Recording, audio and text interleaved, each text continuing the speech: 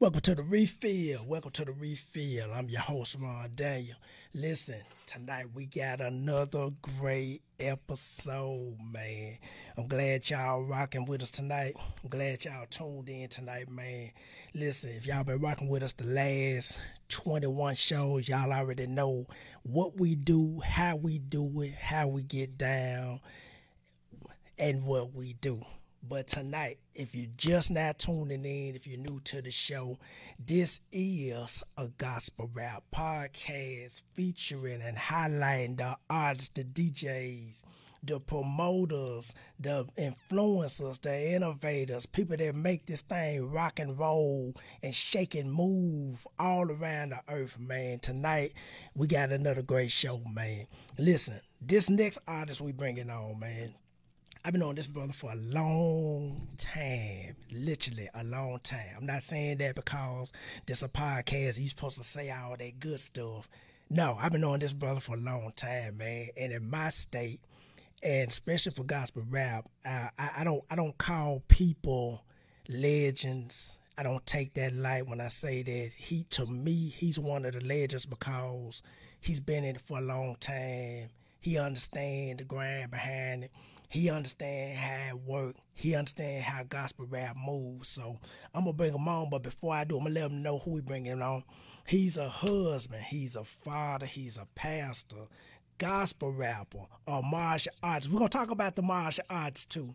And he participated on Ninja Warrior. We're going to talk about Ninja Warrior too. And listen, he's just a servant of God, man. We're going to bring Rocky on. Rocky Rapid Fire. Talk to me, man. What's good, bro? What's going on, Ron Daniel, man? It's a blessing to be with you. I'm glad to be here. The Refill Show, man. It's been a minute, and I'm excited to be with you tonight, man. Man, we glad you we glad you came on, man. And I was telling everybody, let me fix this stuff real quick. All right, I was telling everybody, man, that I remember we was talking before the show about just the beginnings of gospel rap. I was talking about it a little bit, but I remember, I'm gonna tell you how I met you, or how I knew about you. I remember, I'm gonna go back to the beginning.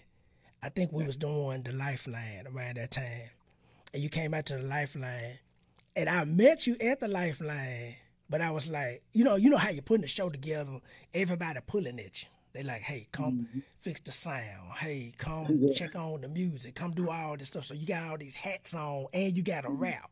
So, I'm like, man, I'm ready. Now we got to the show. Now I'm ready for it to be over. But man, I remember I was sitting with the DJ. And man, you got up, you just rapping. And man, it's like you got the karate kicking and flipping and twisting. I said, man, wait a minute. What's going on? I said, this brother different. So, man, introduce yourself to the people, man. We're going to start the show, bro. All right. Well, I appreciate it. Rocky Thomas, Rapid Fire, stage name, and 43 years old. I've been in it for a minute, been doing gospel rap since 1989. Wow. It's crazy to say that, but the Lord has blessed us beyond belief. Travel with my family now. My two sons, my beautiful wife, Mandy, is Rapid Fire, and man, we just love the Lord, and we just love gospel rap. I love writing songs, taking the scriptures and making them, rhyme and making them applicable to today's society. And it's a family thing. And man, just blessed to be here, man. That's what's up, man. That's what, one thing, and I know we're going to get into it all tonight. We're going to unpack it all tonight. But I know one thing I tell people that the viewers that come on every week, and they kind of get a gist of how we get down now. Hopefully, that's the goal. But they know I keep my ear to the ground on everything gospel rap. And so one thing I love, I know you and your wife, y'all been rapping together forever. Matter of fact, y'all are the first husband-wife couple that I know that was rapping on stage ever. I want to say the second time I saw that a husband and wife couple, I believe I might have been in Oklahoma somewhere. I said, man, they up there throwing down. And they said, yeah, that's a husband and wife rap group. I said, okay, I know another one now, so now I know two. So let me ask you this, Rocky. We're gonna go all the way back. You said 89. Bro, Okay. what sparked your interest? Because I love asking this question with all the artists. What sparked your interest to do gospel rap? What was it? We know it was God, but what was it that said, yeah, let me do this? Well, that's a great question. Let's just say I was at Second Baptist Church in Conway, Right. and I was in the youth group, and they were doing a choir concert, and they had this one song where they needed some rap. And I mean, it was, back in the day, the rap was, what I'm saying, it was real, just like, birds and the bees and the stars and the trees and it's just really, really cheesy, to be honest with you. Right. But I was introduced to the church rapper at the time, who was a few years older than me, and he was taking beats, secular beats, and writing Christian lyrics to them. I'm talking about, I hate to say it, but I'm talking about like, Too Short, right. and I mean, just all sorts of artists. He would go buy the instrumentals at Hastings, and we would write stuff to it. And at the same time, this is going down. DC Talk is starting to crank up. MC Hammer and Vanilla Ice, to share my age, was getting going. And so we were learning hip hop dance routines. We were trying to incorporate all that together. And we did did this show, and we did the little rap on it, and everything went good. And from then I just fell in love with the art. And man, I started writing songs. And, I think you and JB talked about this. Shout out to James Berry that was on the show a few weeks ago. Shout out to James. Yeah. Man, he did a lot of producing and mixing and mastering for some of our projects, man. I appreciate that. But so anyway, he was, we were going along, and all of a sudden I was realizing, like, the first raps I was writing is like, man, this is not good. You've been there, right? The first few you write, you're like, what in the world? Right. Look what we've done. We're having some fun, it's just like, what? But anyway, from that developed a passion. I met some other guys in church, and we did a full concert one night, 1989, and I'll never forget it. Our youth pastor was really upset with us because we invited the actual community out, and they were having pizza that night, and they didn't have enough pizza for everybody that came. And so we actually got talked to pretty firmly that night. But man, after that, the pastor got on board. Everybody started loving it. And then we just started to work on dance routines, work on how we could integrate the rhymes. And we took DC Talk tracks and different, PID and ETW, all the old school. Man, we just had a blast, and it sparked something in me that to this day has not even died. I mean, there's been peaks and valleys, and there's been some downtime, but man, it's still a passion and a fire. We tell people we may not be the best rappers, but we rap about the best. That's right, bro. And that's the motto, that's the theme, and that's what we do. Even at 43, we're still kicking it. And you mentioned my wife, 20 years I've been ministering with her on stage. She was dancing with me for a little bit there, and then we kind of stopped that. And she did do a rap back in the day, but she won't admit that she rapped back in the day, but she did. And she did a good job. I remember. Anyway, she's singing now. So she sings with us, and my son sing and rap and dance with us. So that's how it all started, man. It's back in the day. That's what's up, man. I love. It's like 3 questions I always ask everybody to come on the show is, that's the first one. How did you get involved with gospel rap? Because I tell people all the time, people that watch the show, I tell them, say, hey, everybody, you don't run into people every day waking up saying, I think I want a gospel rap. Somebody asked me, they said, man, how did you get involved in gospel rap? I'm like, man, I was brushing my teeth. And the Lord was like, do gospel rap. I didn't know who a gospel rapper was. I didn't know nothing about gospel rap. Nothing. And time, went on, and I got introduced to, the Grape Tree, everything Grape Tree did back in the day. And and the rest is history. Let me ask you this, Rocky. Yeah. Now, let's go back to that first album. You talked about it a little bit. Tell us about it. I always ask this. This is always the second question. Like, walk us through trying to put that first project together. Give us the good, give us the bad, give us the ugly and the ugly. Because I tell, hey, hold on, if I can first start. I tell everybody, I said, man, that first project is a mess. I know mine was. You know, I heard, I was listening to it the other day. I said, man, you know, that thing wasn't mixed right, but it was all right. You know, Yeah, yeah, it was all right. exactly. Well, man, that's a great question. So there's kind of a twofold answer to this. One is we had the group that we started. Once we did the music, we started doing drug-free programs in schools. And so we did that for several years, and we would do like the programs at night. So we did albums with the group in the studio and things like that. It was Freedom Force and BCC, Brothers in Christ Coalition. It started as Brothers in Christ Posse, and then it went to Brothers in Christ Coalition. Then we went to Freedom Force. But we had some amazing times. I might share some stories about some of those traveling days. But the bottom line is, when we first put the first project together, that was a solo project, I used a MTV music generator off a Sony PlayStation, right? I sat down one week at it was a summer, I think it was, and I kept going over to Mandy's parents' house, and I'd put that on the TV, and I spent a week making beats for that first project. And then we went up to Harrison, paid $150 to get 10 tracks done at just an old country studio. We didn't know what we were doing. And man, it was a blessing, but it was tough. You know, there was a lot of things that you hear and you're like, well, that was off beat, or that was, off key or whatever. But man, it was a blessing. And so the struggle is definitely still there. I've just learned over the years. I don't make beats anymore. I think I heard you saying something about that. I just don't have time to sit down and make beats from scratch when there's so many great beat makers out there ready for you to lease beats. So I just lease the beats, and then we just get it done. And it's so easy now with CD Baby that we just push it out to iTunes, Spotify. And but that first project was T-Rock, and it was called Rapid Fire. And that's when I was on stage by T-Rock. And then after that, that was the first one, Rapid Fire. That's what's up. Yeah, I remember. Look here, I tell people all the time, man. I remember. Let me say this real quick. You was talking about the Sony generator. Now you the second person I know that used that system.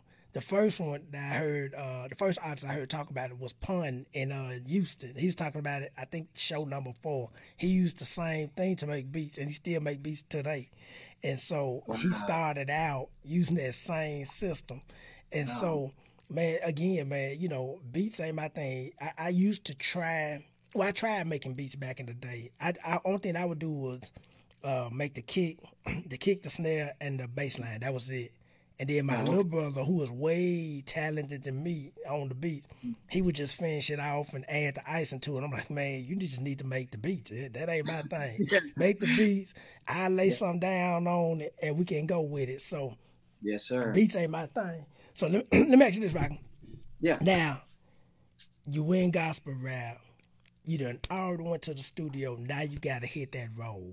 Now you got to get people to know who Rapid Fire is. Like, tell me, like, talk about the first show experience. Well, not the first. Well, you talked about the first one, but just the first early shows that you experienced when people saying, hey, was the experience good, bad? Like, how did they view gospel rap? Like, talk about those first early shows. Okay, yeah. So with us, it was tough because, we would do some festivals and different things like that.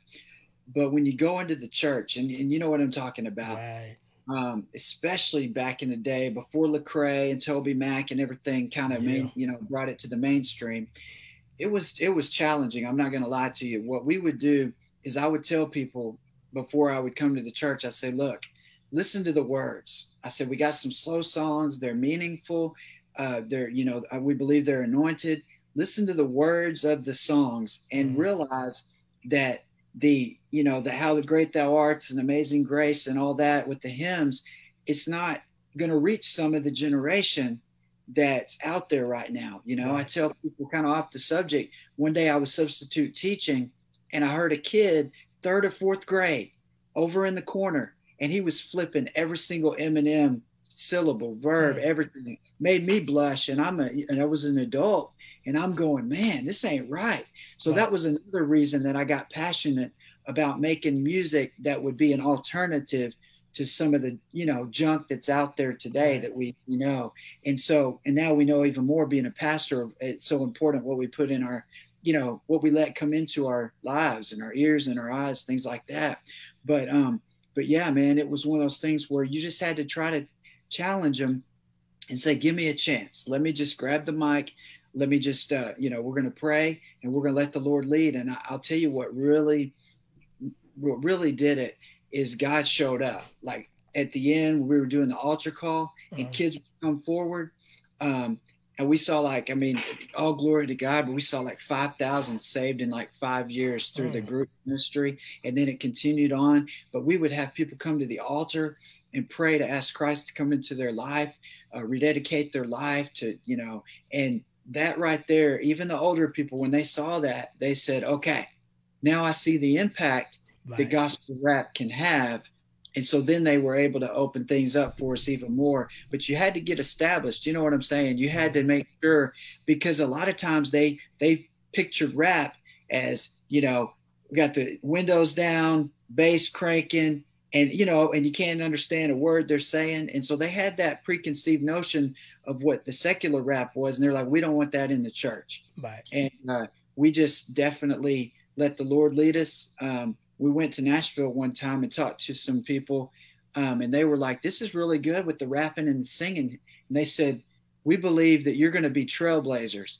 And that's exactly what happened. I believe in our area, we were just able to find something that people could resonate. But what I love more than anything is when the older people come up to me smiling, they say, I don't really care for rap, but I sure enjoyed that song. Man, that makes a difference. When they say, let me get a CD for my grandson, granddaughter, then you know why you're doing what you do. And man, as long as there's breath in my lungs, that's what I'll be doing. So definitely. That's what's up, man. When you said that, I just thought about my grandmother. She passed away early this year, and I remember one of my early shows. She was in the audience. I didn't know she was coming. I mean, I kid you not. You know, it's a lot of people in the audience, and you know how this, you rapping, you really can't see people. You know, especially as you start looking to the back of them, you really can't see people. It's kind of a blur. And so after the show, she walked up and she said, baby, I don't know nothing you were saying all night. She said, but you kept saying Jesus, and that's all right with me. And that's what she said. And I remember that was a story. And then another story, I tell this all the time. Good. I was brought in to a church, a good friend of mine. Yeah. And he said, man, look, I came to one of your shows. I like what you do. He said, but I'm gonna let you know, they not really open for it. But he said, do your thing. I said, well, that's what we gonna do. You know, win, lose, or draw. That's what we do. So I remember we coming there, look, Rocky, we got on army fatigues. I'm talking about, we swagged out everything, army fatigue. We walking there, man, J's on, army fatigue. They're like, man, who is this dude? So we get on stage, man, we rapping. And so I remember this guy. I didn't know he was the pastor when I was rapping. He's sitting front row. I mean, wasn't moving. The youth just getting loose. They just getting down. Folks in there like, yeah, I like this. And he stood up after I got off stage and I, went to my table and stuff. He said, at the end of the show, he said, people was coming up getting prayed for just over rap music. And so he stood up in front of his church and he said, listen, he said, I'm 84 years old. He said, this is the first time. He said, after tonight, he said, I know that God can use anything to draw people. He said, cause when I heard rappers coming, he said, I don't know, but I trusted my youth pastor. That's all he said. He said he up there with the army fatigue, so I don't know what he was doing, but we was getting loose and it got loud in there. And so, but I remember those two stories, and I forever remember those two stories, man, cause it's like you gotta break those barriers, bro. You gotta. It's rough. I tell people all the time, gospel rap is like climbing the rough side of the mountain. It's a mountain. The mountain here, Little Rock, Pinnacle Mountain. They got the smooth side. You can walk up. It's a nice trail. You can eat. You can drink a little water. You can talk and laugh and go to the top. But the backside is an actual trail on the backside that a lot of people don't climb because it's just rocks all the way up. And so that's gospel rap, that rocket side. And so, man, but it's rough, but it's been rewarded. Let me ask you this, bro. Yeah. So now you on that road. People like, we know who Rocky is. Man, how did you incorporate martial arts in the music? Because when I first saw that, I think we was talking in the beginning, when I first saw that, I said, okay, this is different. And I love going to shows where I see the little, what they call the nuances, the little differences in the show. Like, okay, this dude DJ different. Okay, this dude rap. He don't move. He just sit in front of the stage and the whole room shaking. And then you come on stage, you rapping, and you like, hey, get this mic. You just start doing everything in martial arts. Man, how did you incorporate? What was it? Or when was it you was like, okay, let me incorporate this into the music? Yeah, man, that's a good question. So one of my first passions was martial arts. And I ended up being in Taekwondo in Conway. And we started, I started thinking about, okay, all the gifts and talents that we've been given, God wants us to use them for his glory. And so I got to thinking, okay, so I've got, I was teaching Sunshine Academy gymnastics. I was teaching hip hop dance there. And I was also doing the martial arts. And I don't want to call it performance ministry, but I liken it to this. When Jesus was out walking around, he would go and perform a miracle, right? I mean, he would do something and just everybody would be amazed. And then he's like, okay, now that I've got your attention, sit down, let me teach you. Right. And so that's what I thought. I said, okay, you do a backflip, or you do a butterfly kick, or you put some nunchucks in your routine. You're going to get their attention. And then once you get their attention, you say, okay, you've heard what I've said. You've seen what I've done. Now let's have a seat and let me tell you what I'm about. And so it was just a tool, just another tool. And so I started incorporating. I was like, how can we incorporate hip hop, dance, martial arts? We started breaking boards a little bit. What's crazy though, is a few years ago, I was done with martial arts, and all of a sudden I went and visited a place up here a few miles down the road, and they said, oh, so you're a black belt? And I was like, yeah, I'm 2nd degree black belt. I'd love to get my 3rd degree black belt. Well, they said, well, listen, if you will lead our martial arts demo team, then we'll let you have classes for free in return.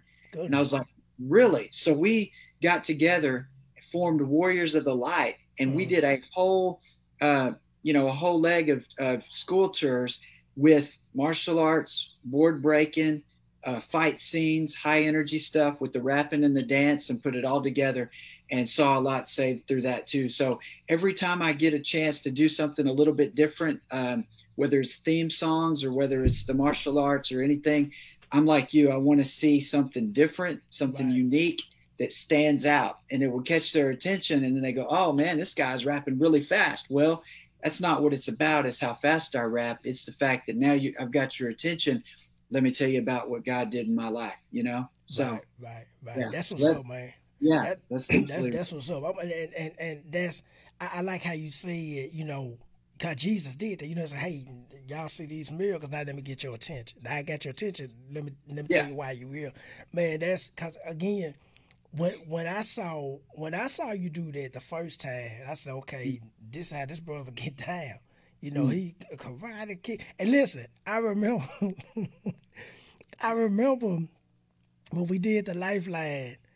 Man, that show, not the show, but the stage, man, that stage was so small. It was like, I was hoping, I said, man, I hope you don't fall off this stage, because this stage. I remember that. Man, Yep. that stage was like, man, that thing was like 4 feet by, Yep. man, I want to say maybe 15. It was 15 feet There wide, in the maybe banquet, yeah, in the banquet room there. in the Yep. banquet room, right? You remember? And so, Yep. listen, when we got that stage, they was telling us at the state house, they said, hey, we got all these, different stages, different price ranges. I told them, I said, look, I'm not finna pay all that for that big stage. Give me a good stage? They said, well, you can get this 4x15. I said, okay, let's do that. I just hope that. She said, now, are they gonna be? She said, the lady told me at the time. She said, now, it sounds interesting what you're doing, but are they gonna do a lot of jumping and moving around? I said, I don't think so. We just need something to stand on. So she said, good. She said, okay, we'll use this. And you got up there, got the moving. I said, oh man, I feel to my stage if I gotta pay these people. And so, That's funny, man.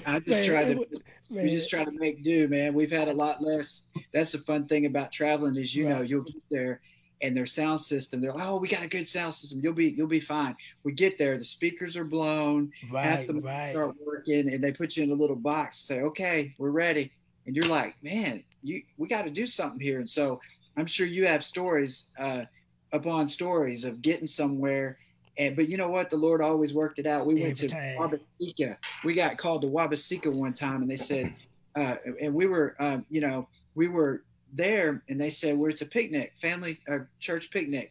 We need you to do 20 minutes. Well, the guy came around a little bit later, said, we're running behind time. Can you do 15 minutes? And I'm like, well, everything is mixed, because back then we'd mix it start to finish nonstop. Because it wasn't the number of songs, it's how much you could squeeze into each minute, Right. And anyway, he said 15. I said, well, I'll see what I can do. Well, then he comes back later. He's like, we're still running behind. Can you cut it down to 12 minutes? So by the time we got up there, it's like 1 or 2 songs and the speakers were blown. I was like, man, this is difficult. But, it's all part of it. We live and learn. But yeah, man, that's a blessing. I love what you were doing with the Lifeline. I was blessed to be a part of it. And you mentioned shaking the stage, man. Those guys you had in there, they were jumping around. I remember Mike Shelton and some of them. He got that fire. He was jumping around. I was like, yeah, that stage isn't going to last very long. Hey, Rocky. And the whole time they on stage, I remember, I want to say right before it was around the beginning, around the early years of the Lifeline when we first went over to the State House. And that same stage, I remember everybody got on that stage to do a freestyle at the end, a freestyle session. And I'm sitting in the back and I'm like, man, I hope they don't tear this stage. Oh, I'm back there swinging my hand. I'm like, yep. Don't tear this stage up. The folks gonna call me talking about, man, you owe us like $500. No, man. Well, man, hey, the Lifeline, man, Lord willing, we're gonna crank that back up real soon. We figured out, how to work it in with social media now. So we be having talks about it. I'll let you know. I'll definitely let you know about it. But bro, let me ask you this, man. Yeah. You and your wife is a duo. Now, I'm talking before the kids. Kids. Now you got kids. We all got kids now. Before the kids. How did was it a strategy? Was this a game plan to say, okay, cause I know when I remember when I met you, I believe your wife, she rapped a little bit, but she sang most of the songs she was singing. And I do remember that. And so what was y'all strategy behind? Was it like, hey, we just gonna try it? Or, hey, this is what we do and we just gonna see how it go? Like, what was y'all strategy behind it? Well, the very first school program that we did was Leslie, Arkansas. And we met her there, and we got to be real good friends with her family. And then she joined our group. She was one of our singers. And so everything was going good. And we started dating toward, the end of that run. And one night we got a call that there was just some things that weren't very Christ-like that were going on with some of the, with the members or whatever. And so I had to make a decision. And I opened my Bible, and it just said, beware of, hypocrites among you. What they do in the dark will be brought to light. And I was like, okay. And I called Mandy in there and I said, look, I said, God's given us talents that I can rap and you can sing. Said, let's just minister together. And that was when we actually stepped away from the group, which was a difficult time. And we formed Rapid Fire. And from then on, we realized when I met her, she was doing Southern gospel and I was a rapper. And obviously that's totally different worlds. Right. And we even wrote a song about it called Country and Rap. And what's really crazy is I pretty much would say that song doesn't exist anymore. You know what I'm saying? That's one of those things. But we would go to Little Rock, even to the shows where it would be in a lot of the urban community, and they would request that song, Country Rap. I'm like, are you kidding me right now? You want to hear the banjos and you want to hear country and rap? Right. So it was amazing. But anyway, we did that. But what's so cool is I love to be able to rap.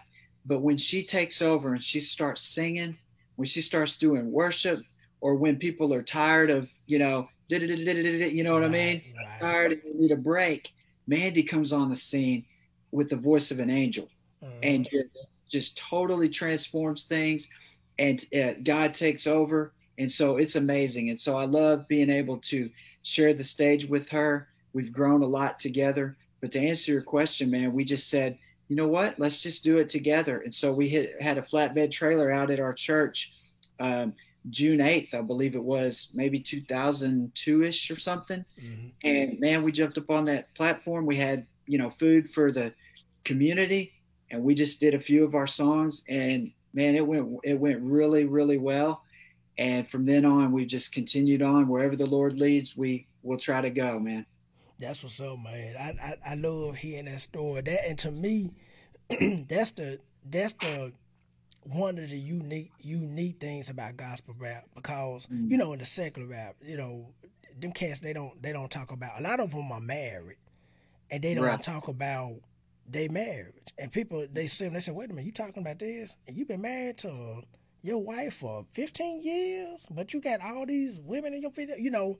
It's just, I know they do it for an image, but the thing about, on the gospel rap side, the Christian hip hop side, that's what I love seeing that, because I mean, I've seen it even in my own marriage, how people say, man, you know, y'all married and y'all flow a different way. Like, it's like if I'm on stage, my wife handle all the things at the table, and now she's doing more speaking in her career, in her profession, and I do all the stuff at the table.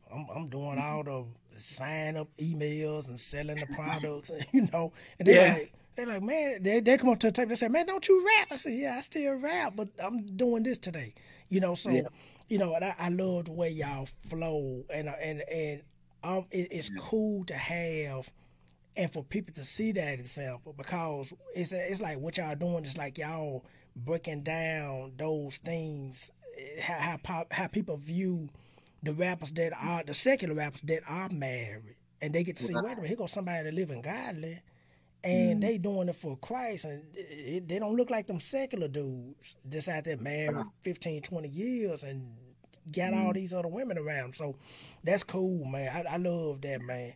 Let me ask you this, bro. Yeah. Now, you rapping, you met your wife, y'all moving around, show to show to show. Bro, how you get into pastoring? And I'm going to say this before you answer. I love talking to the artists that are now the pastors, because y'all see it totally different. Y'all see the game. To me, it's almost like the DJs. The DJs see the gospel rap music genre different. Yeah. The pastors see it totally different, because I know for me, I went from being talked about by a ton of pastors. I mean, talked about on radio shows, don't bring them to our church, you know, or if you go to the church, mics being muted, and they come up there saying, now let me tell you, this ain't what it is. I'm like, wait a minute, we just drove 3 hours. It is what it is. So, you know, we here. And so, been there and done that, but man, now you a pastor, bro. Like, how did you get, how did you say, okay, this is what God want me to do. He want me to pastor now. And then how do you view gospel rap now being a pastor? Wow, man, that's a really good question. Best way to answer this is that when I was dating Mandy and we were doing the music, I was also helping out with the youth over at our church, Bachkenberg Foursquare. And so I ended up working with the youth and then ended up being a youth pastor for like 18 years. Wow. Well, that was a passion of mine. Things were going good. We were able to, the church would enable us to travel. So we would still have the ministry. And then I also became associate pastor at the time. Now, this is something I really want every listener to hear. I got bogged down, man. I had Warriors of the Light. I had a group called Cross Soldiers, me and two other guys that were rapping. I also had Rapid Fire. I was associate pastor. I was youth pastor. I had my job. I think I was doing some college stuff. Man, it was just too much. I know, bro. One of the hardest decisions I ever did as I went before the church, and I said, look, I said, effective today, I'm resigning associate pastor and youth pastor. I'm stepping away from Warriors of the Light and Cross Soldiers. I'm going to focus on my family and Rapid Fire.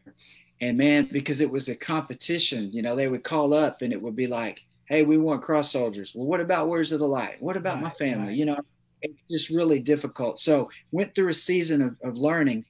And after all that, I was able to get back into youth pastoring, and things were going good. And then one day, our pastor of like 20 years or maybe 18 years actually just walked away, man.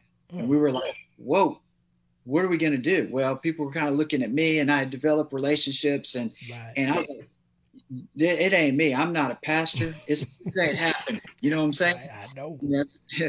I mean, I even had the Foursquare leader from over like 200 churches at a church camp a year or two before that said, would you ever want to pastor your own church? I'm like, listen, I'm not going to put anything out of God. You know, I'm not going to limit God, but my heart right now, no way. That's not what I'm in for. Well, we were praying, and Sunday morning, preacher from Little Rock came on 6 a.m. in the morning. I'm sure you've probably seen him on the local channels. And he starts preaching a message called God Can Choose You Without Your Choice. Oh, I know. and I looked over at Mandy. She looked over at me. We're both crying right now. Right. And we realized at that moment, for this time, that's what I was supposed to do. And man, it was challenging. It was definitely, there's been a lot of highs and a lot of lows, but I will say this, I'm going in May, I will have been pastoring as senior pastor of a wonderful church, Bachkenberg Foursquare, for 5 years, man. That's what's up, man. Yeah. And so I'll just be honest with you, rappers, they tell stories through the word, right? Rappers. Pastors, they do the same thing. They incorporate stories, they take the scriptures, and they try to break it down so that all ages and all walks of life can get it. And so it's all the same. And one time I walked off the stage after ministering, preaching. I said, man, I never thought I would say this, but I like preaching about as good as I like rapping. And I thought I would never say that. And that's when I knew I was supposed to be there at that moment. And man, I enjoy it. I love getting to go to church, and I love getting to preach the gospel, to see the reactions. And ultimately, when the altar hits, have people come and pray. And our church is about salvation, inspiration, and restoration through Christ. And so it's just a little church here north of Clinton, Bachkenberg Foursquare, but we got the best leaders and the best people, man. And I'm blessed to be a part of that church to lead it. That's what's up, man. I love hearing that. What was the name of that message? You said the preacher said again. What was it called again? Yeah, he said God can choose you without your choice. Ooh, man. And the guy actually, listen, Ron, the guy actually said, listen, I'm going to tell you I'm here, and I didn't even apply for this job.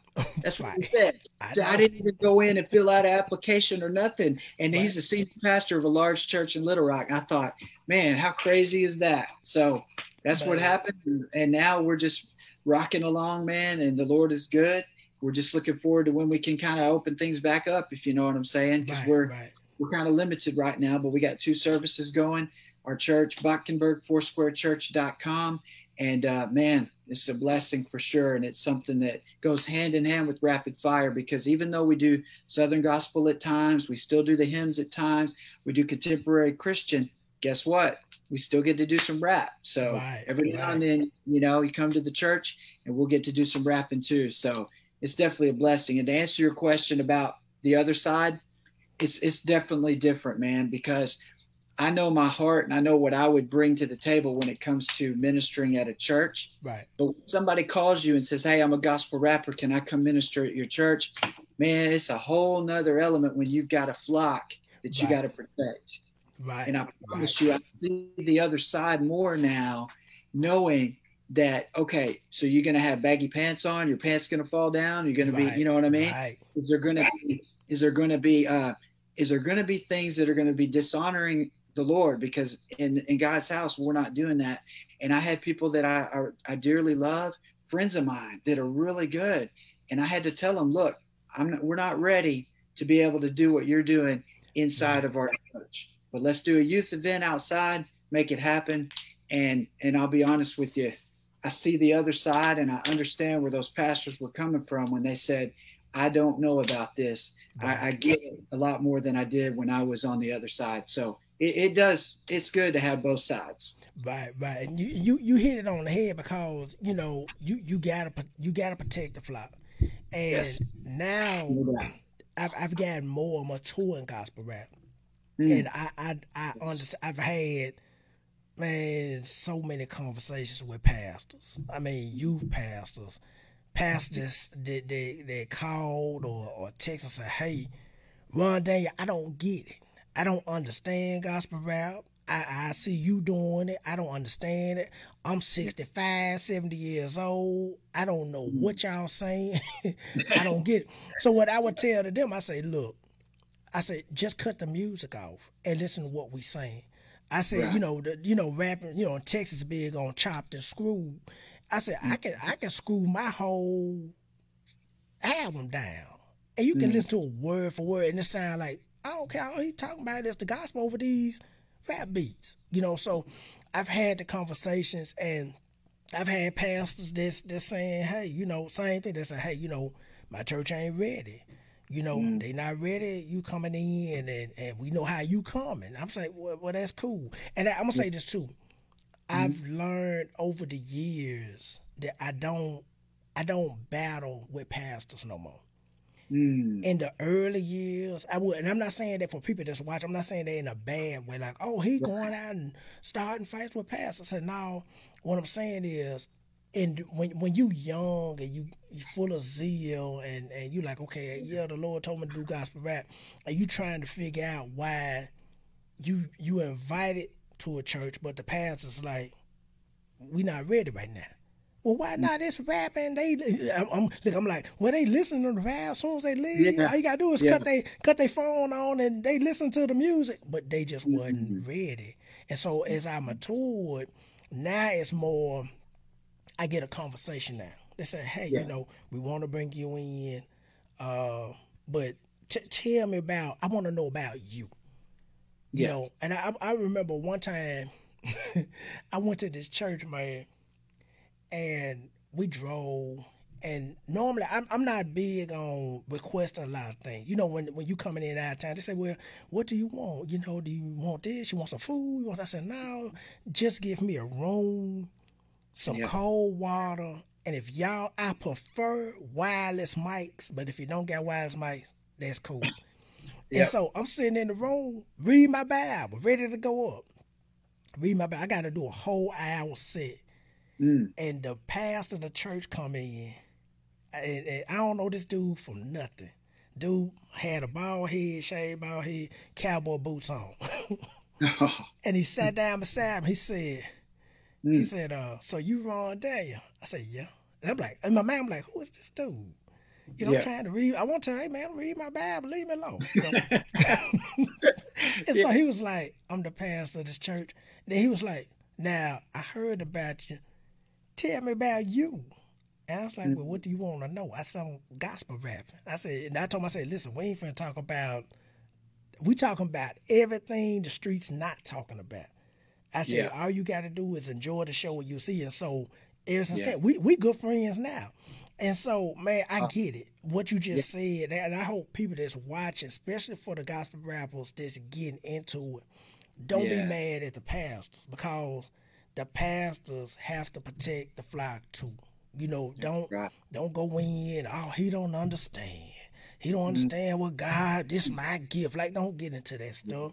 Just have a conversation, and if it work out, God gonna make it work out eventually. You know, Exactly. he'll make. And I've seen where I went into some places. They Mhm. wanted me to come, and some people just say, "Hey, we're just gonna bring you in and talk on a panel." I said, "Okay, cool," because I'm talking about everything gospel rap. Mhm. And so, you know, then after that, they was like, "Okay, can you come to the youth night?" And then I was like, "Okay, cool." And then after that, they said, "Okay, we got this big event. Can you come to this?" So you kind of work your way in Yes. steps to where they warm up to you. So that's the thing. Yeah. Let me ask you this, bro. Yeah. Ninja Warrior. Mm. Before I ask you this question, I'm gonna confess to everybody. Okay. I'm a casual fan of the Ninja Warrior show. Okay. Every time it come on, if it's on TV, I promise you, I sit and watch the whole show. I'm not a big TV watcher, but Yeah. if it's on, if I'm just clicking the channel, I say, "Oh, okay, Ninja Warrior." And sometimes, now correct me if I'm wrong, like I've seen the championships, I've Mm. seen where they have I think they're the pre-trials in each the different cities like Las Vegas, Austin, Yes. Texas. They have the pre-trial. So I'm a casual fan of the show. I'm not saying it because we talking like I really watch it. And so Yeah. and then I've watched enough to say I'm familiar with some of the faces because they say, okay, this guy he tried to get in the show in Austin. Now they in Hawaii or somewhere. Okay, he didn't make it there. Mhm. Now he in Las Vegas, and then he finally ran up the wall and hit the buzzer, Yeah. and the smoke's going. I Yeah. said he finally made it. So, bro, what? How you get involved with Ninja Warrior? How you get involved with the show, man? All right, man. I look back on my life and man, so blessed with the Right. things that I've gotten to do. And oh man, the way that this happened is I was watching the show one night. It came on TV, and I was like, Mandy, I'm kind of flexible and in pretty good shape. I bet I could do some of that stuff. Well, I got up the next morning and found a guy in Fort Smith, Right. Sean Summers, who had a course built at his house. Uh, And I was like, I got to check this out. And I found out real quick, it's a lot harder than it looks. It's yeah, I not believe. monkey bars swinging like elementary Right. school. Right. It's a whole nother level and grip strength you need and all this stuff. And I was like, man, and it really humbled me quick. Uh, But it also lit a fire and a passion. And I started training and I started working out. Well, then they took submissions. And so what you did is you made a video uh, and you tell your story. I mean, like your life story. You fill out this online application. And here's the deal. There are thousands upon thousands. I think it's 70, 80,000 people now trying out every year. right. They can only take, when I did it, 2014, they could only take Uh, 100 people for every city. And that's the regionals you were talking about. And then right. out of those 100, only 10 people get a profile and actually get a story with some airtime on NBC. So I was like, man, just to get on the show would be awesome. Well, we put together the video, and I'll be honest with you, I tried it, nothing happened. The next year, tried it again. I think it was the second or third year. But Right. what happened was the story. In 2013, we had a tornado, and it came through, and it took our church, and it damaged our home. And it was tough, man. It was one of the Right. toughest things we've had to beat through, other than my Blaze's heart surgery, which I'm sure we'll get to that. Right. But Right. basically, it was it was one of those things where I knew God was going to do something. I didn't know what at the time. And almost a year to the day, I was on American Ninja Warrior. 5 million people watched that episode where I was rapping and doing martial arts and proclaiming God to everybody.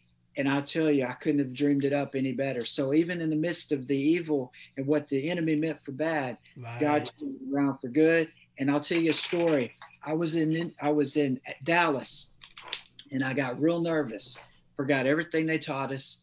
You get up there, all the camera and the lights. It's at night, and I start, and I made it through the first obstacle barely.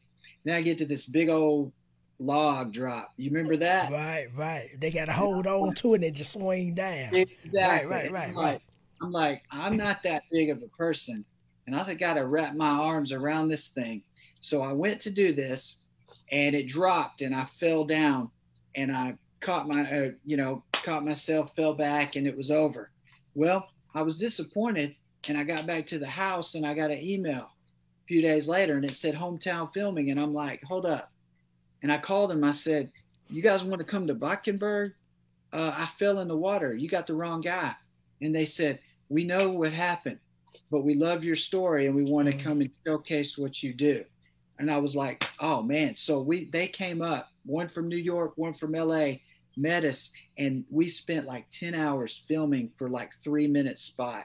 Good. Man, I was so tired after that, but it was amazing. The Lord blessed it mightily. And when I was doing some behind the scenes stuff for them, I started rapping, and I started rapping about Jesus.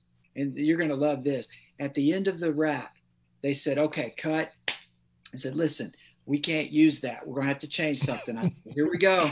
Right, here we go. Censor Jesus out. Here we go. We're ready for it. And they said, listen, you cannot say the words NBC because that's the network and we're promoting the show. And I'm like, oh, so I can keep Jesus in the rap.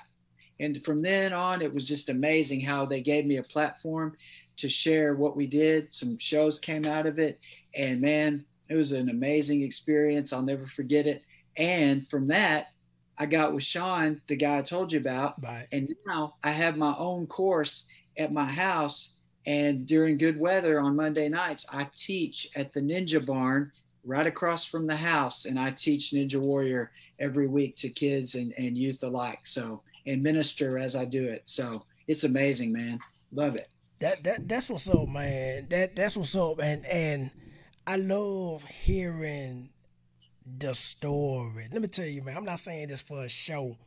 Sure. I love hearing, because people think all y'all do is rap. I'm like, no, man, we got life outside of rapping. You know what I mean? Yeah. Somebody told me something, man, when they see me, like, in the middle of the day, like what I do 9 to 5 work, I design websites and marketing and all that stuff. And so when somebody see me, they say, man, you the rapping dude. You rapping? I said, no, not today. We talking about your website. I ain't rapping nothing. That's my weekend stuff, I ain't rapping today, but what you want? And so I love how, especially for the gospel rappers who looking at this, who thinking like, oh, I'm just gonna rap.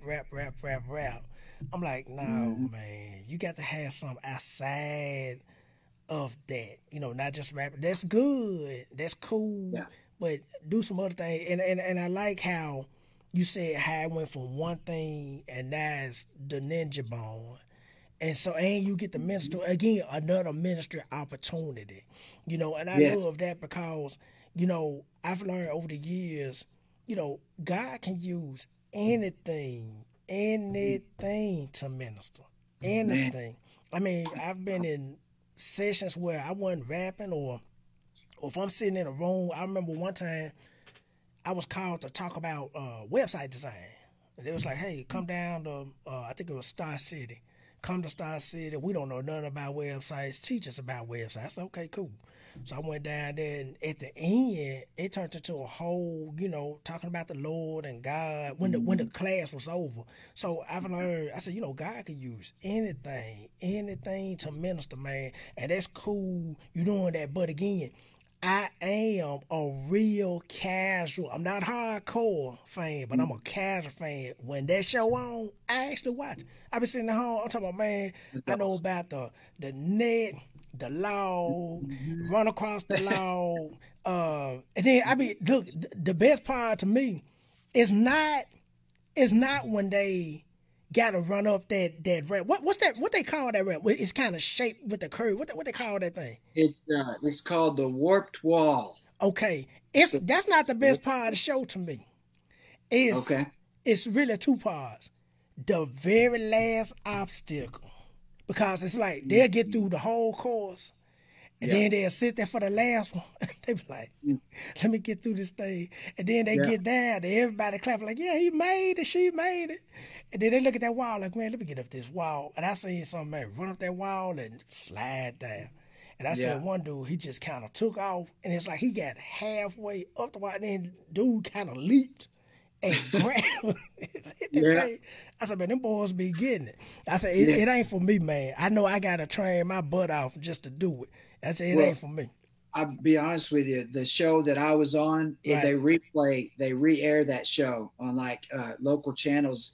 Like literally, it seems like it comes on once every couple of years. But what happens is there was a little girl that was 5 foot. Her name is Casey.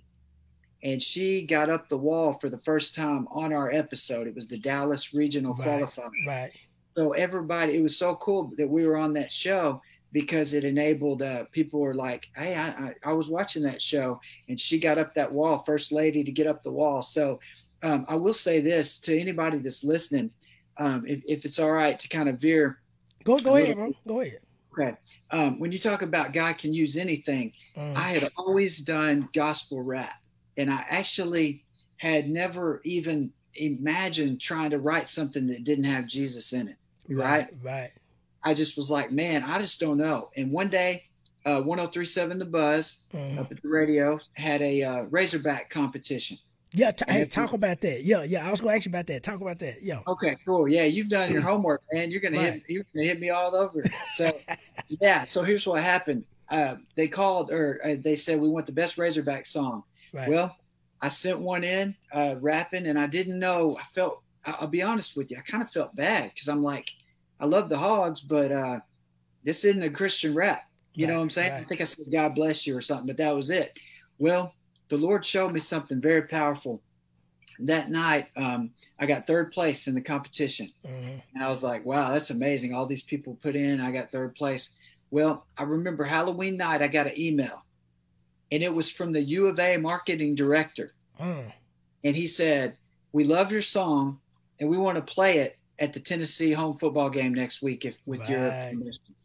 And I'm like, okay, 70,000 people there. Okay. Yeah. Let me think about it. Yes. Okay. Yeah, play it. So like, go for it. So I was excited. Well, then I had people calling me while it was playing before kickoff going, listen, they're playing your song. And I was like, are you kidding me?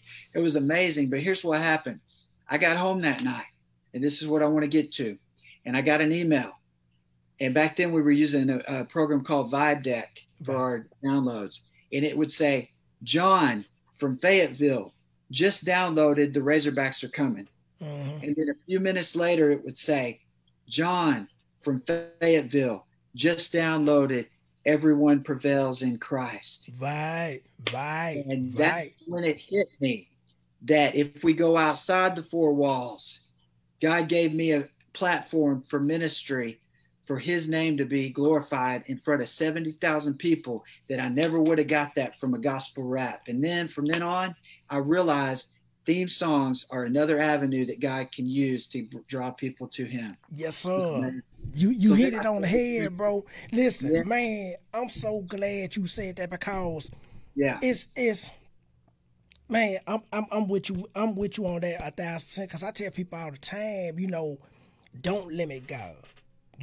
I used to be like that. Oh man, now they be like, well, man, try this. I'm like, well, now I don't know. I'm a gospel rapper, but I've learned what it do is when you do something like that. It's I guess it would be considered positive. The Hogs song, I heard that thing was bumping. And so, appreciate that, man. Oh yeah, when you did it, I heard it, and so I keep my ear to the ground on everything, man. And so awesome, when you did, it's like it's more bait to lead people to Christ, cause we live in social media time. Everybody knows it. Everybody. I tell people all the time. I tell all my customers that come out often. In social media world, there's a good nosy and a bad nosy. Everybody knows it. If somebody posts a picture, we're going to look at the picture. If somebody posts a song, man, what Rocky talking about? Let me hear what he talking about. Oh, okay, this sound good. I'm going to download it. So everybody knows it. But it's a good nosy. Then you got folks that's just got the bad nose. They knows about everything. But the thing is, like, that's just another way to draw people in to the Lord. It's like sometimes I go places and I ain't gonna lie, I ain't thinking about doing no rapping.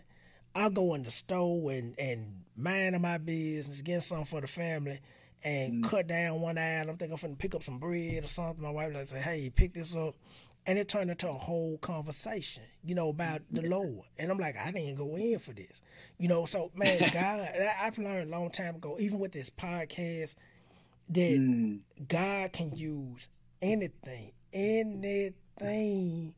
that draw attention. To me, he's about all means necessary God. He's like, look, we living in a crazy time. I'm using whatever, whenever, however, to draw the attention to him. Yeah, that's really good. By all means necessary. Because I started doing theme songs. I did one for Ninja Warrior, and I did one for different groups. And then I started doing schools like Clinton High School in Conway, my alma mater, Conway High School. And then we did it for Marshall where we work, and my wife's a teacher at, and Leslie there. And anyway, and it just went one thing to another. But when I was working, I work at the Department of Human Services, and I help with food stamps and Medicaid for aged and disabled. One day I went to a conference and they asked me to be on their entertainment committee. One thing led to another, and I wrote a song about teamwork for our organization. And so, man, it was amazing, and got a lot of ministry through that. Then they asked us to come back to be a part of a New Year's celebration. And the whole, like thousands of people were live streamed in to watch this in Little Rock. And we were able to sing about our Arkansas song where we mentioned all the different towns. And then we also did this teamwork song. And I just am amazed at how the Lord gives you an idea, and it's like, okay, I'm gonna make a theme song for that, and then it turns into ministry, even when there's not one mention of Jesus or God or the church in any of the lyrics. It still comes forth, which is amazing to me. Right. And because even when they find out, okay, who is Rocky Thomas? Then they start digging and googling. Right. Rapid fire. What's this rapid fire? Then they say, oh, he a gospel rapper. Oh, okay, he a pastor. And so it all goes back to God, and it's like that. That's why I tell people all the time. I put it in a song a long time ago. I can't remember the whole verse, but I know part of the verse says something like Jesus, some, I can't remember. But he said he always doing his thing undercover. It's like he's always doing the undercover work to draw the attention back to him. And I love it, man. And I love hearing how he used different things to draw the attention back to him. Because the thing is, it's his will for everybody to be saved. I tell people, look, man, I gospel rap. I'm going to play dominoes. I'm going to try to beat you in dominoes every time. Oh, no. If I can still play basketball, I can do that. I'm going to try to beat you. But I'm going to still turn that attention back to the Lord some way. Every time. I tell people all the time, they be like, man, okay, you gospel rap, but you over here playing PlayStation. I say, yeah, I play PlayStation. Grab the sticks and get beaten mad and come on. I'm gonna try to beat you 50 to nothing. And then I done seen where Jesus loves you. just playing the game, and it turned into a whole, oh man, I thought you just about Jesus and rapping and you don't do that. I said, man, I played it. Then it turned into a whole nother conversation. So I love it, man. Hey, let me ask you this. Your son, Blaze. Let's get into Blaze. All right. 16 years old. I saw the video. I think it was the Heart Ball when y'all was talking about how y'all got attached to the Heart Ball. I went to one of those events with my wife. Okay. Man, awesome. I want to say it was maybe 4 years ago. 4 years ago, we got some tickets to come. We went out. Man, it was cool. We got out there, man, hung out, met some folks. Look, met the governor. I met, I'm going to tell you how long ago it was. Brent Billimer was the football coach. Okay. Met him. I whispered in his ear. I said, Coach, get us to the championship, man. He said, oh, okay. Because I was like, I know I'm not gonna see him again nowhere, but I'm like, we in the same room. He was like, we was in the same circle. So I got in this. I said, man, get us to the championship so I can have something to talk about. I'm tired of getting beat by Alabama every year. I'm tired. That's And so, right. man, talk about your son. Even if he in the room, man, he can come on if he want to answer. But talk about his progression from how he got into music.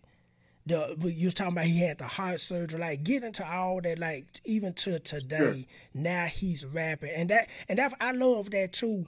When the gospel rappers like us, we've been rapping forever, and now our kids is transitioning, you know, over into that space, and it's like, oh, okay, they really love this, they really like this, they really into this. So, yeah, man, just talk any way you want to run with it, man.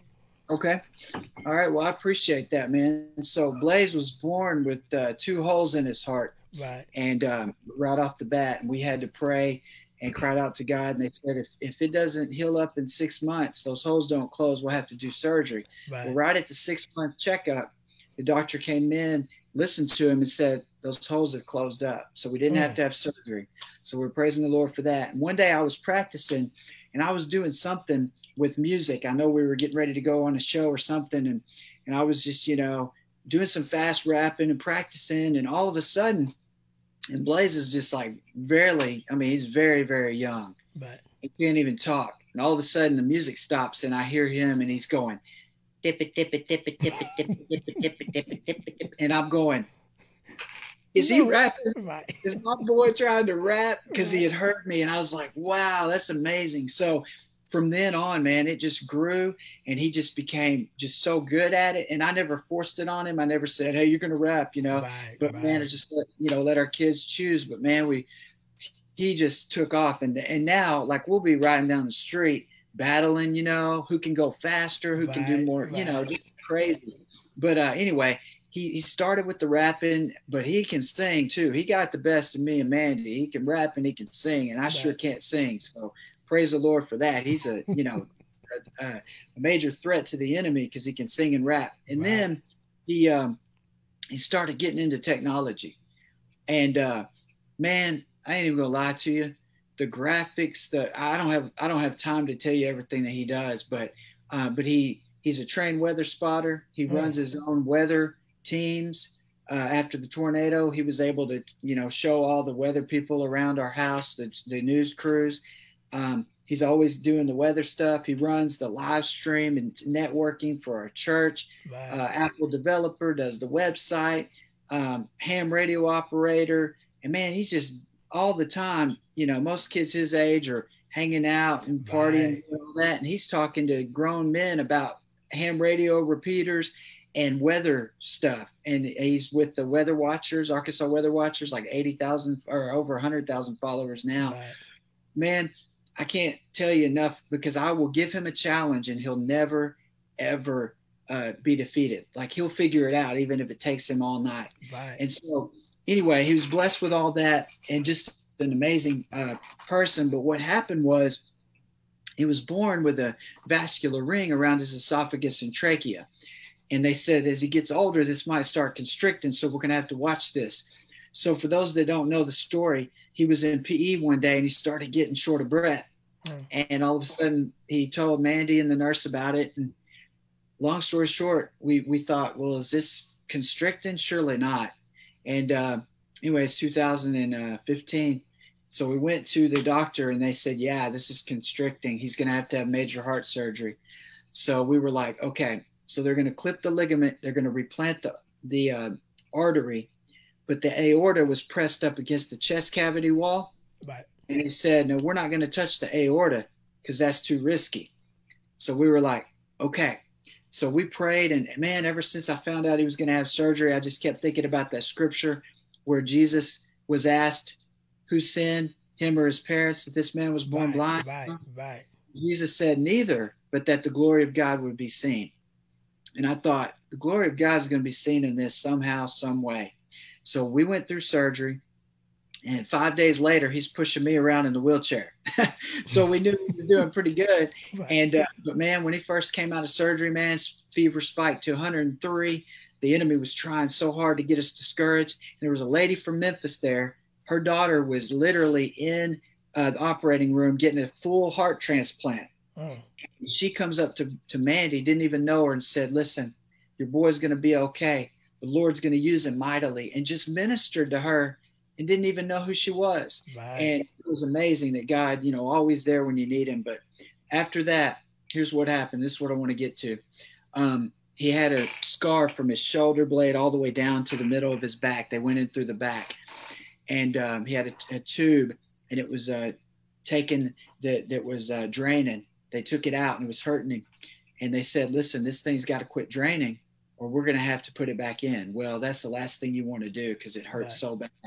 So we got the church on the line and we said, y'all are fixing to have church. It's Sunday morning. I want y'all to stand in the gap and I want y'all to pray for Blaze that this tube stops draining. They were like, okay, prayer warriors, we're on it. Sunday morning, they get in the altar and they pray. We get a report a little bit later from the doctor. The thing quit draining finally, and it never drained again. So that's the first miracle. But now, you ready for this? I hope our listeners are sitting down for this part. Go ahead. So, check this out. They said they can't touch the aorta. It's too risky. So we're getting ready to leave. I'm back at work, and Mandy's the day before she and Blaze leave for the, to go home. And all of a sudden, they do one more scan, and they just stare at this scan. And the doctors and the different tech people are looking at this, and they're just staring. And finally, Mandy's like, what's going on? And he said, I'll be right back. And he goes and gets the head person that's over the whole imaging department. They come in, and they're looking at it. Now Mandy's really getting concerned. And I don't know any of this is going on. I'm at work. And all of a sudden, she said, what is going on? And they turned to Mandy, and they said, let me ask you a question. Did the surgeons do an aortic plexy on Blaze? And Mandy said, well, what is that? And he said, that's where they take the aorta and they push it back up against the chest cavity wall. And Mandy said, no, they said they weren't going to touch the aorta. It's too risky. And she said, what's going on? What's wrong? And the doctor said this, there is now no constriction at all. And everything is perfect. Right. And so the surgeons clipped the ligament and replanted the artery, and my God pushed the aorta back against the chest cavity wall. Just thinking about that just gets me excited. Truly a miracle. And everywhere we go, every time Blaze is on stage, and we show that scar, and we know he's a walking, living, breathing miracle. Yes, sir. Hey. Man, let me tell you something. See, I got the goosebumps over here, Rocky. I got the goosebumps. Let me tell you, man. I tell people all the time, man, God is still, listen, and I hope for people watching this, that's going through whatever. I don't care what it is. He's not just a pretty story we talking about. He's still that God that opened the Red Sea, closed the mouth of lions, was in the fire with the Hebrew boy. He's still that God. And man, I'm listening to you talking about your son, man. I remember our first daughter, bro. Now listen, this is our first child. Okay. We go to the hospital. Baby, it's delivered. You know how the nurses come in the door and my wife laying on the bed.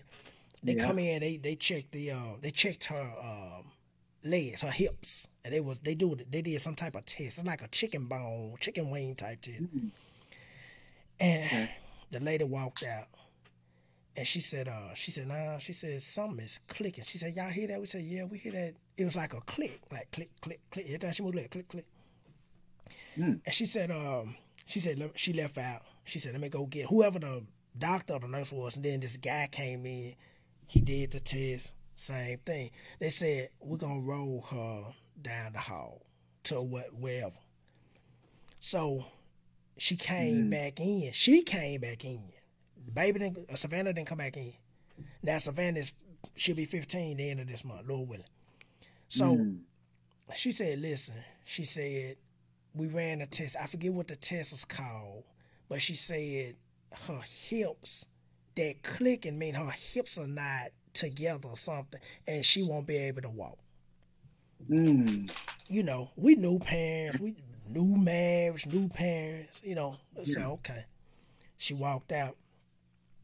I went Mm. over by the bed and we gripped them hands. I just remember praying. Yeah. And the Lord put back on my he put back on my heart a dream he showed me like maybe 3 months before she was even born of her. She had this burgundy dress on, running down the hallway, running. Mm. And while we was praying, he brought that dream back to my memory. Yeah. Bro, they brought her back in that night. And they said, you know, we ran some tests and it is what we think it is. Mm. So this after we prayed. They Yeah. took her back down the hallway, bro, the next day. Couldn't find nothing. Look, the doctor came in, bro, Mm. was like, you know, I can't think of the name of that test, but they put the baby legs up and they like chicken wings. They shake them like that. It was like a loud click, like click, click, click, Mm. click.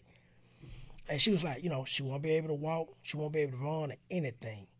Mm. So, man, we locked them hands together. We prayed. And we was like, Lord, we heard what they said, but we know Yeah. what you can do. And, Yes. man, they say, look here. She walking around. Look here, running, everything. So, man, Mm. whoever listening to this, God is Yeah. still in the impossible doing business. Yeah. He's still in it, man. He's still in it. I'm telling you, man, cause listen to your story. It's Mm. like he gave Blaze that forever, so he can tell somebody else. You know, I Right. know y'all his parents, y'all gonna tell a story, but guess what? He's 16 around his friends. He Mm-hmm. gonna be around folks saying, you know, I don't believe in God. All he gotta do is say, look at the scar. Let me tell you about the story. You see Exactly. what I'm saying? This God is real. I'm not supposed to be here. And so, Yeah. man, I love hearing stories like that, man, because, yeah, God do have something for him to do, man. I'm looking at, you know, your sons. I'm looking at my kids. I know other rappers that Yeah. have kids, and I'm hearing similar Yeah. stories. I'm like, it's like they finna push in this new wave. Mm-hmm. If it's gospel rap, I don't know. If it's Right. some ministry, it's gonna be some type of ministry, something. But it's Yes. like God gonna use them, you know, to continue the work that we've been doing. You've That's been right. doing. And so, Yeah. man, I love it, man. I love it. I love it. Let me ask you this, bro. Yeah. See, Yeah. this getting good. Yeah. Gospel rap, bro. I gotta Mm. get your input on it, man. I gotta Mm. ask everybody this, man. Mm. Give me your thoughts on, and you can answer however you want to answer. On this show, man, you got the green light, bro. Okay. What's your thoughts on gospel rap now? Since you started to what you see now. The reason why I say that because I know you see the same thing we all see. We see artists now reaching certain plateaus, but, Mm. and here's the but. This Yeah. this guy told me this a long time ago. He said Mm. too many butts stink. He said if it's too many Oh. butts, but he said stink. I said Yeah. okay. That's all right, man. And so he passed away, man. I miss Brother Easter, man. He passed away a couple years Oh, ago. man. And so, but he used to say that. But That's here's the but. yeah. These cats, they get into these plateaus, they saying, well, I ain't a gospel rapper. I'm a Mm. rapper that's a Christian, or, you know, I Mm. heard, oh, gospel rapper is corny. You know, they getting on major platforms saying this. I'm like, wait a minute. Yes. The gospel rap fan base grew y'all up to them points. Now y'all up there like, I'm not a gospel rapper. Man, what's your thoughts on it, man? Man, this is a great question. And first of all, before I talk about the genre as a whole, Right. I want to look at how there's so much division within. It's competition all the time. Oh, yes. Oh, big yes. time. I know. And what I've learned is, the Bible says, to weep with those that weep and rejoice those that rejoice. And I never had a problem weeping with the ones that were hurting. You know what I Right. mean? Like, Right. you're going through some things. I got you. I'll pray for you.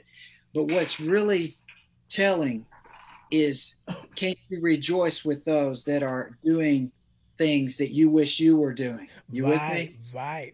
So, like, when you got Elder One up there really making moves at Rapzilla. Right. You got all these things. And you're like, you want to be happy for them. And that's the key is, can I get behind that? And can I truly rejoice? Or am I jealous and envious because I'm not there and they Right, are? right, So right, right off the bat, that's a challenge. And I see a lot of people keeping separate because of that. And it's not so much about, well, let's collab, do a song, or let's do a concert. It's just about the unity collectively right, of knowing that the ultimate goal, like you said, is for to have not the spotlight, but the searchlight, right? right, right, For right, them to not see you, but to see Christ lifted up, and to be searching for those that are looking for Christ so that we can bring them in. So, we're searching. So as a whole, I've been disappointed in a lot of just actions of, what I'm saying, through the years of oh yeah, like business side of things, man, just the backbiting and just the envy. But on a grand scale, I know the quality of gospel rap has really improved oh tremendously. yes, oh yes, I mean, even the independent rappers, man, it's just a whole nother level than when it was when we were first, getting into right, it. So I'm thankful for that. But what happens is, we get the quality, we get the production, but we lose the substance. mm-hmm, And there's no substance. And so what's happened is, I'm not going to call out rappers that say, oh, I'm not a Christian rapper right, anymore. right, That's their own walk, their own lane, whatever. But what I would say is that I can't imagine, now a theme song is different or something like that, but I can't imagine not having a song where when you get done listening to the words, mm-hmm, number one, you know exactly who it's about.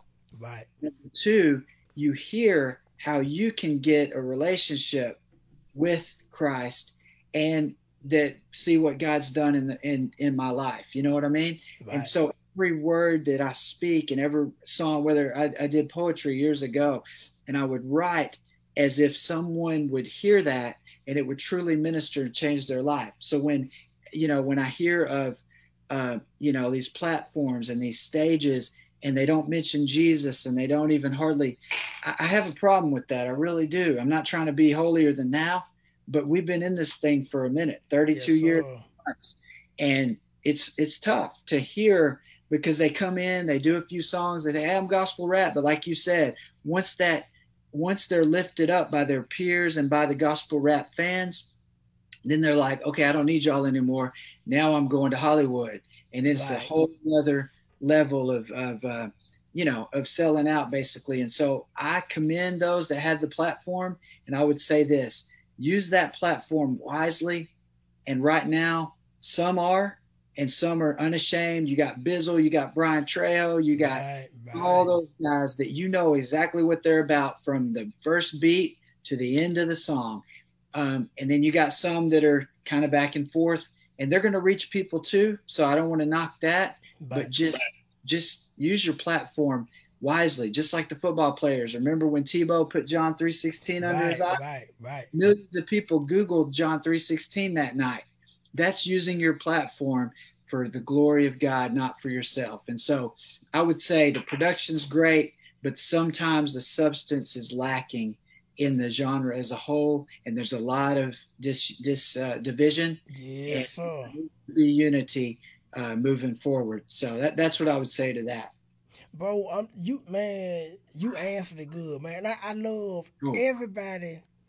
It's like everybody that's come on this show, this podcast, Yeah. they've all pretty much had the same answer, Mm, but just gave a different way of the same answer, if that makes sense. And so sure. I love the way you said that, and I can speak from experience where Yeah. doing gospel rap, it's like people allow these things to separate the friendships, to Mm, separate. Oh, we used to do shows together. We collab together. Now you don't call, And I've mm, reached out to all kind of artists. Like I said in the very beginning, when we first spoke, I said, man, I made it a point to show the Arkansas artists first. yes. Not because, Arkansas. No, because I'm like, I've been all four corners of this state. I Mm-hmm. know the talent.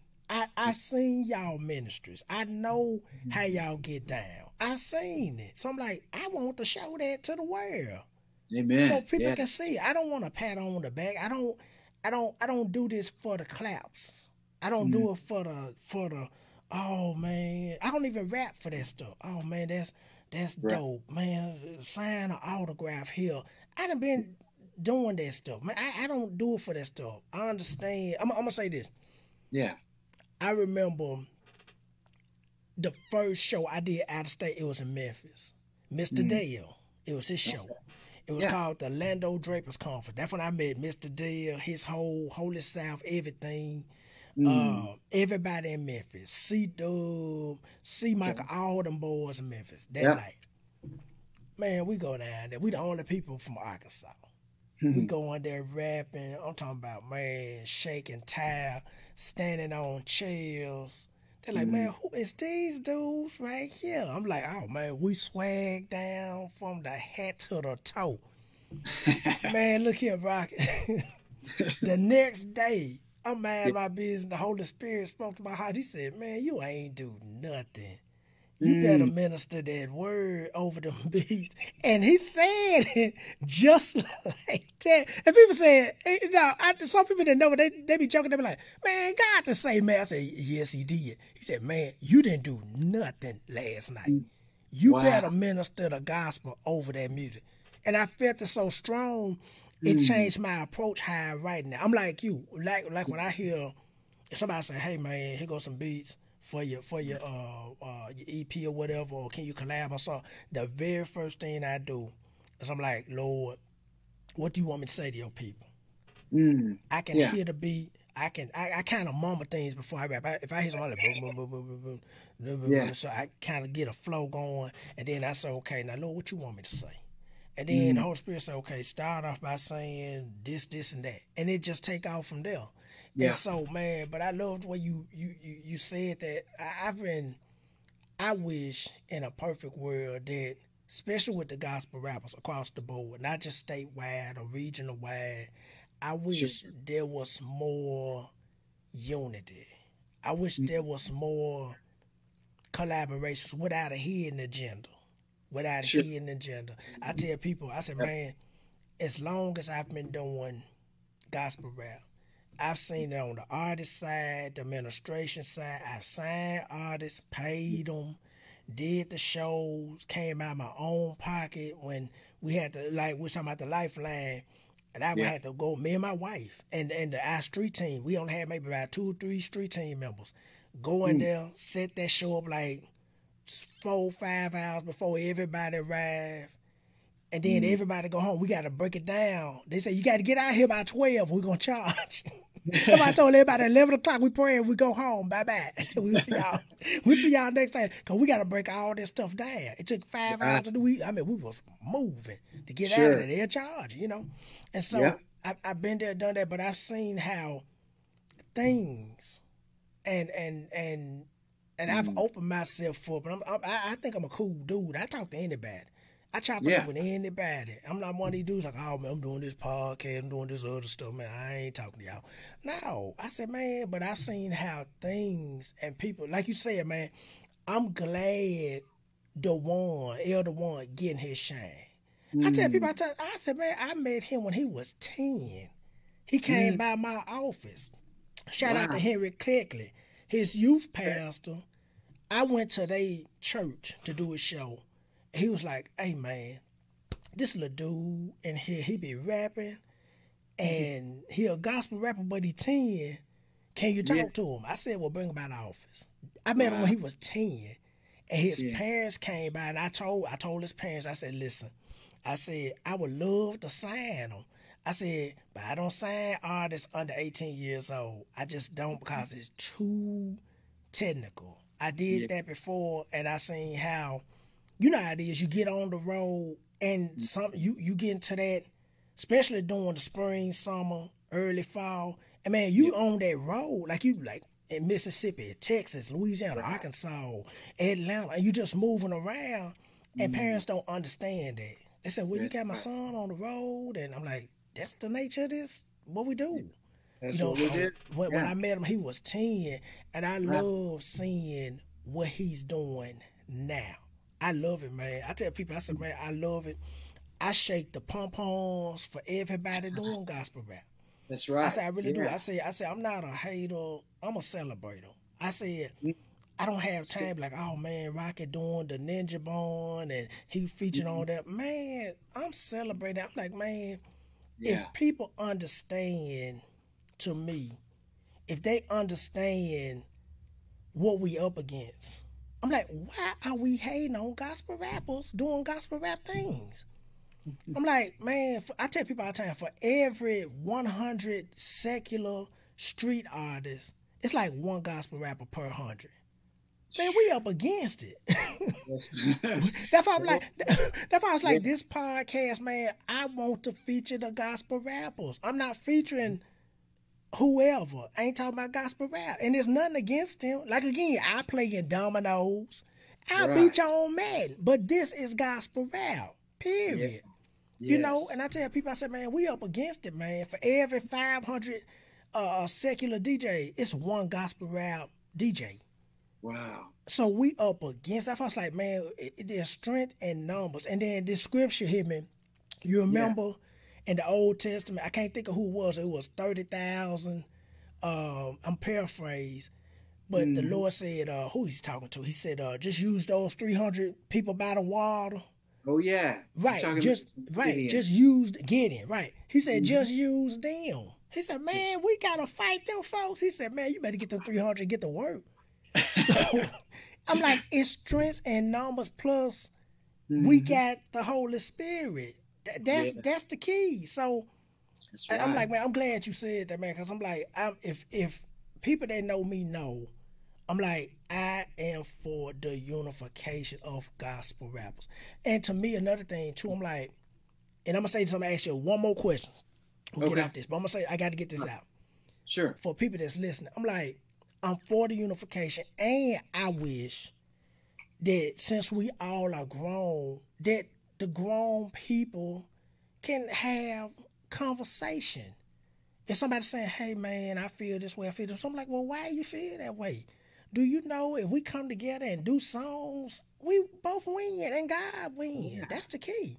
So I'm like, man, But when Yeah. I was making the list for the podcast, I said, man, I gotta get, there you go, Blaze.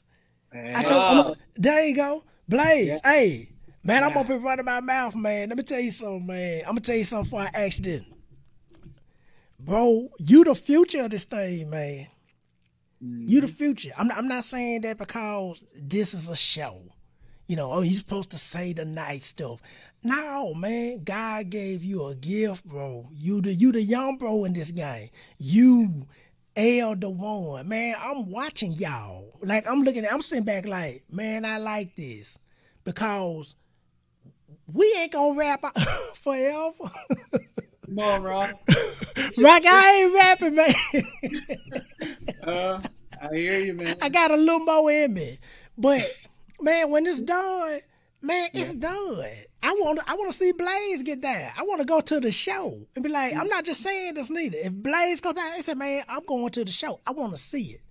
You know, because I'm a celebrator of the genre. Because after years of doing this, I understand it, man. Blaze, tell us about what you're doing, man. You got the spotlight right now. Well, there's a lot of things. Scoot to your right just a little bit more. There you go. Okay, we got you in there. We got you. Okay, here, watch. I'll here, move just a second. All right. I'm gonna All move right, back for yeah. a minute. Right All there. right, Getting ready to wrap it up. there we go. Okay. All right. You know, there's just a lot of things. I was been doing some schoolwork and stuff, but Right. you know, God's just given me so many gifts and stuff, and just using them to benefit Him. That's it, man. Listen, and you couldn't have said it no better than that. Let me tell you, when I was 16, man, I wasn't thinking about the Lord, man. And look at, I grew up going to church. And, man, I was 13, and my mom was like, you want to go to church? I said, no. And, man, from there, it was like, you name it. I was into all kind of stuff. But what I love is that your dad and your mom, they put that gospel in you. Man, use it. Don't be ashamed, because you know you're gonna have friends. Soon you're gonna be out the house in the free world, moving around, and folks gonna be trying to test that God in you. They will. They do us now while we adults. They said, man, don't nobody care about Jesus. I said, well, you don't. I do. Hey, Rocky, I don't debate with these people no more, man. I used to do that. It's a waste of time, man. I said, no, man, I don't have time. I'm like, listen. Yeah. I'm like Dave, not Dave, but I'm like Paul. And you and Blaze, I promise, live a little longer and you'll learn what I'm about to say. Paul said, I shake the dust off my feet and move on. Come on. Don't debate these people, man. Because you're going to have people say, man, I don't care about your God. I don't care about your gospel rapping, nothing. And they told me in my face, and I said, hey, I shake the dust off these J's and I keep on moving. I don't argue with these people, man. God's people out there, man. I tell my own kids that I have hey, Blaze, I have two daughters. My oldest, she'll be 15, and my littlest, she's 6. And I tell them this all the time. I try to instill them, because I tell people, I said, one day they're going to see the world. And what we have to do as parents is we have to give them what we call 100% for 50%. And they said, what? Why would you say that? I said, because the world going to teach them the other 50%. So we giving them a good start so they can get out, because they're going to be faced with everything. You're going to be faced with everything, but hold on to the Lord. Yes. I'm telling you, man, I'm not saying this because this is a show. I'm saying this because now in this social media space, man, this world is crazy. It's so much stuff out there, and it's faster. And, you know, we didn't have the internet coming up. Yeah. You know, but y'all got it. You know, and so it's all kind of, man, it's so much just wickedness and mess on the internet. It's just out there. But guard your eyes, guard your ears, you know. And your dad was telling me about the surgery you had, man. Use that as a testimony to win souls. And just show, if they say something, just show them the scar. Say, look at this. I don't got time to explain to y'all. Just look at this scar. Let me tell you what God did. It's good, man. I'm telling you, don't waste time trying to convince folks that don't believe. Just tell them about the gospel, and hey, you plant the seed and move on. Don't wrestle all night. That's all Paul and them did. They said, hey, we going to the city of Fort Smith. We gonna tell the gospel, and we gone. And they got out of there. They didn't stay there, man, all the time. No, but man, listen, Blake. I want to hear more from you, man. We gonna get you on one-on-one soon. Matter of fact, hey, Rocky, I'm gonna send some dates to you. We gonna get you on one-on-one on the show between February and March. We gonna get you on, man, for real. Sounds good. Rocky, let me tell you, man, this was good, man. Let me tell you. Cool. Yeah. Last question, man. What's next for Rapid Fire, man? Oh man, wow. Well, let me just say that my other son is Bryce. He's 11 now. And he came up to me the other day and he's like, Dad, I wrote a song. And just out of the blue. Right. And, you know, he's a dancer. He does the hip hop and the glide and slide stuff and really good at that. And he wrote a song and he does the video stuff and he's following in Blaze's footsteps. Right. He did a song called It's Going Down. And I was like, whoa. And so it's on the project that we just dropped. But what's crazy is definitely proud. Both of my boys, they're unique in their own way, just like your daughters are. Right. They found their passions, but yet they always find a way to incorporate the Lord, you know, into it, which is amazing. And so I'm very thankful for that. We just got great kids. But as far as what's next for Rapid Fire, we signed up. This is exciting. There is a group. Well, first of all, me and Blaze DJ on Friday nights, KCGS, Friday Night Fire. And that's an amazing time that we had there. So we get to spend time together playing the best gospel music of all styles and have interviews similar to this and things like that. But one of the things that I will say is that we are putting out music a lot. We had 3 CDs this year alone. You know, with COVID, things slowed down. So we put No One Like Our God that we released a few months ago. This is where it all goes down. And now I literally just got CDs in last week for Under My Feet. And it's and many people don't know this, but I thought I was done. I was going to walk away from the studio for a little bit. Right. Been there, done that, right? Oh yeah. You know, the Lord had other plans, man. And this week I got 10 new songs written. I'm like, what is going on? The Lord is moving in overdrive. And I know people that know me are not going to want to hear that, but I'm just saying the Lord's got something for us, man. But we're just, we signed up with a booking agency, RPM Live Entertainment out of California. And we met them through the radio thing. And they're going to be booking shows and festivals for us once things open up. So we're real excited about the, the venture with them. And, man, we're just going to keep preaching, keep leading the church. Mandy and Blaze wrote a song the other day that was a singing song, very powerful, about a mom and a son that really was good. So they're going to keep on writing. Hopefully they'll be writing more stuff. And, man, we're going to get Blaze through 11th grade. Whew, got to pray on that one, man. You remember 11th grade. That was not easy. Yes, sir. So to answer your question, get Blaze through school. Get these kids, where they need to be, keep the church going good. And of course, make sure that we don't get so busy working for the kingdom that we forget who's the king. Right. The word, get so busy with stuff. And I've been there before. I even told you my story about having to, step back. So I pray that we guard against that, so that we can spend time with our family and we can make the most of every opportunity. Redeem the time as the days are evil, so to speak. But yeah, man, still doing music, still ready to minister, tell our story, whatever venue, whatever media, wherever the Lord leads, we'll go. And we'll see what's next, man. But whatever it is, it'll be with my family, and it'll be putting God first, and we'll be excited to see what that is. Man, that's what's up, man. I love that, man. For real. I love that. Rocket still cranking it out, y'all. Oh, Look man. here, still cranking. And the kids coming with them. Look at, man. I love that, man.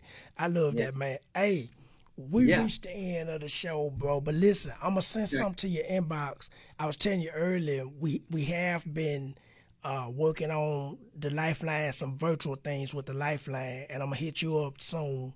And just give you that information. Cause it's like the Lord put on my heart. He said, man, it's time to crank that thing back out. And so, we paused for a minute, and then he said, okay. He was showing me ways to work with it through social media. And so we're gonna crank that out. I gotta get you in it, man. I'm gonna send some info soon. I'm gonna send it to you. So on that note, bro, we're gonna get off this thing, man. And hey, y'all, that was Rocky Thomas, Rapid Fire. Listen, y'all look him up, man. Follow him. Rocky, give everybody your social media real quick. All right, sure. So Rocky Rapid Fire Thomas is the Facebook page, and then Rapid Fire Ministries is where you can find us on Facebook as well. The ministry page, rapidfireministries.com is the website. And there's also, we're Spotify and iTunes. We're on Instagram. I don't do that much. Blaze set it up. You know how the kids are. So get down with the Instagram. We're on Twitter, Rapid Fire MIN, Rapid Fire Men, short for ministries. And but Facebook is about the best place to find us, and on our website as well, for sure. That's what's up. All right, everybody, that was Rocky Thomas on the show. We're gonna, hey, bro, I'm gonna hit you. I'm gonna inbox you with that Lifeline info soon, bro. All right, man. All right. Sounds good. Appreciate you having me, man. God bless you and your ministry, man. Godspeed to you, bro. Godspeed to you and the fam, bro. Sure. For sure. And that was Rocky Thomas, y'all. Rapid Fire. Look here, man. That was another good show, man. That's another good show, man. It's so much that we can unpack with this show. Y'all just heard Rocky. He a pastor, artist, martial artist. His kids rapping. It's so much, man. That's what I love about gospel rap, because it show the things that the secular boys and girls don't show. Meaning, you know, you got actual rappers that's rapping with their wives. But in the secular arena, they don't do that. You know, they married, but in their videos, they with 5 other women that ain't their wife. So this was a good interview, man. This was a good interview. Listen, before we get off this thing, man, listen, we gotta do some house cleaning. Meaning we asking for donations. If you've been coming on this platform, you know we will ask for donations because your donations help us stay on this podcast. You know, I don't have no script or nothing like that, but donate to the show. Look down below. You can see below this this screen here. You see some information about donating. We do. You can donate through Cash App, PayPal, VENMO at Skyway Media. I mean, I'm sorry, $ Skyway Media for Cash App and VENMO. And for PayPal, it's paypal.me/Jenkins Biz Ventures. So you'll see the information at the bottom, man. Any donation would do $1, $100, $10, $1,000. Your contribution help us stay. I don't want to say on the air. I guess we on the air though, but your donations, it help us. You know, we're not using it to pay the bills. We're not using it to buy shoes. We're not using it to buy, what's this drink in my cup? This Gatorade. We're not using it to buy a Gatorade. But we do need money, just like y'all need money to pay your bills and to live every day. We need money to live every day too. So if you find in your heart to donate. Any donations would do. And if you donate, we will shout you out. Or if you want to be anonymous, we can keep it anonymous. So on that note, man, we're going to get off this thing, man. This was another good podcast. We'll be back tomorrow night with show number 23 with another great artist tomorrow night. So y'all tune in, man. Y'all can follow us on social media at The Refill Show, everything. That's YouTube, Instagram, Facebook, everything, Twitter. Well, we got to get to Twitter. We have to Twitter probably next week. But at The Refill Show, everything on social media is at The Refill Show. That's not THE, but DA Refill Show. Everything on social media. So at The Refill Show. And so on that note, man, we're going to get off this thing, man. We're going to see y'all next time, man. Listen, if you're an artist, if you're a DJ, or influencer, promoter, you want to be on the show, look at the bottom. Email us at therefillshow@gmail.com. We got a new website coming soon. You'll be able to go there and fill out everything. And, you know, if you rock with the gospel rap culture, we want you on the show. So on that note, man, we're going to get off this thing. We glad y'all tuned in tonight and rocked out with us all the way to the end. So we building, we grinding, we growing, and we figuring this thing out. We trying to get from show 22 to show 200. So y'all stay with us. Y'all rock with us as we continue to build this thing out and grow this thing through social media. And so, yeah, y'all come back tomorrow night, show number 23, same page. Also, go to the Refill page on Facebook. Like the page, share the page, comment, tell us what you think about the show. And we go from there. You know, we doing this for the culture. We doing this for the artists, the DJs, the promoters, and the influencers. And if you want to be part of what we're doing, soon we have some information. If you want to join our digital street team, to just help us, you know, build this out and put it out more in more areas, build more awareness of what we're doing. We have some information for people if you want to be a part of our digital street team. So again, we growing this thing out, man. And I'm gonna do this shameless plug too. I got some new music coming. Y'all be prepared. I got some gumbo hot out on the stove right now. It's cooking on the stove right now. We got some hot gumbo and it's coming. And so I'll let y'all know about that soon. So on that note, man, we're going to get off this thing, man. And I'm your host, Ron Daniel. Boom, boom, give y'all that double chunk, and we gone.